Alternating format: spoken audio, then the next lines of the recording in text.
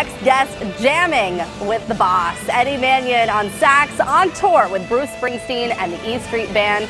While you may know him for touring with big bands like the boss, you may not know that Eddie actually lives right here in our area. And we're happy to welcome Eddie Manion to PTL this morning to tell us about life on the road and a big show he has coming up here at home. Good morning. That's right, yeah. Living in Seven Fields, Pennsylvania. That's great. And been here since about 2009.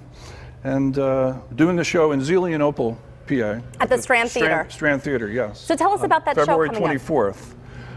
It's going to be a great show. Joe Grishecki, good friend of mine, a great songwriter. Joe and I will open the show with an acoustic set, sax and guitar. We'll do about 40 minutes and then 2 hours of a full ensemble. About 10 musicians, some of Pittsburgh's finest jazz, rock, and blues musicians. Mark Strickland on guitar, Danny Gotzner on guitar. Fantastic. Jason Rafalak, George Pirelli, Pete Freeman, Rick Gallagher. Just amazing. I've been very lucky to move to Pittsburgh and meet some fantastic musicians. Well, I was going to ask you about that because you toured the world. You've been all over the place. So what is it like to be here in Pittsburgh? What's the music scene really like as a musician?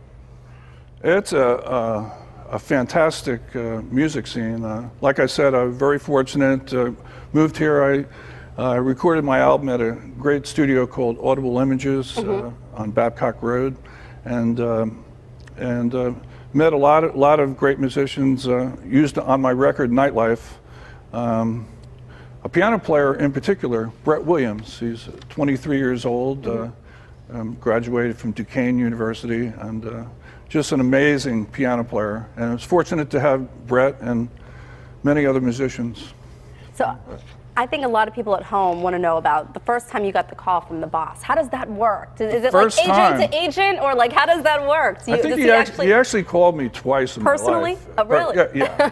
And once I answered in 1988, right before the Ton of Love tour we did with Bruce Springsteen and E Street Band, and the phone rang, I answered. Oh, this is Bruce. Oh, how you doing? Oh, hey, Bruce. We're how are going on you? tour, and love to have you. So, That's awesome. I read one of the highlights of your career, according to you, was being asked to write the horn arrangements for Bruce and the Rock and Roll Hall of Fame 25th anniversary show. That was incredible.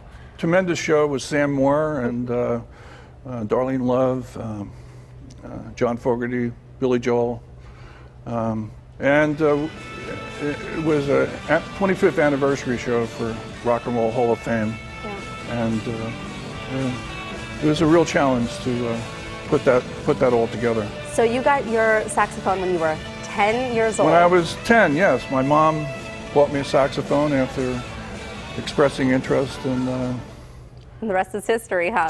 Junior high school band, and the Beatles came out in 1964.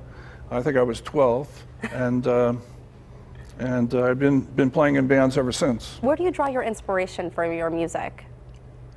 It's hard to figure out. One of my last shows in New Jersey, a lady came to my show, and she actually was my babysitter when I was like when I was 9 years old, 1959, and she brought 2 albums, Sandeman Taylor, Blue Mist, and More Blue Mist, and they were LPs.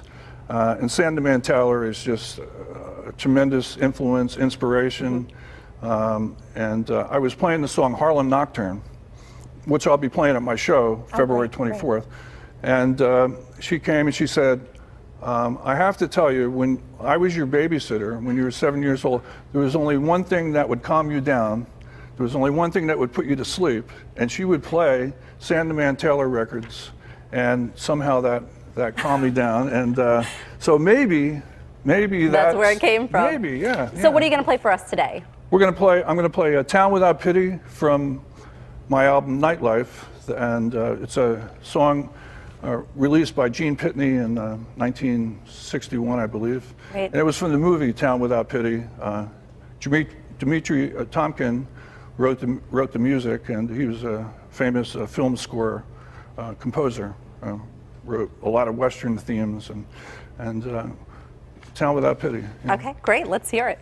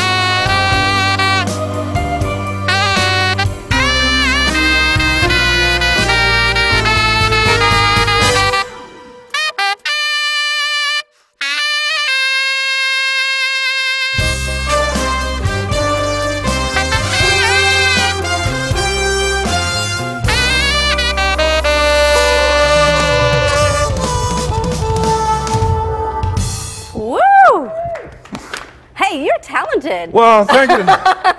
Well, that's like being in the studio. That is amazing.